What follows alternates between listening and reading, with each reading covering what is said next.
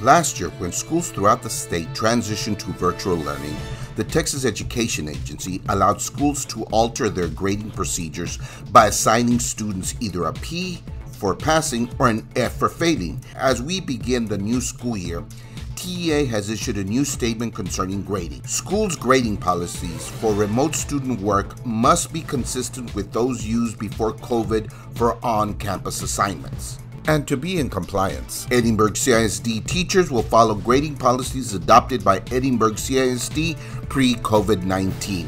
Numerical grades will be required. All of Edinburgh CISD grading procedures can be found in the student parent handbooks at www.ecisd.us. For more information, contact your campus. Edinburgh CISD, your district of choice.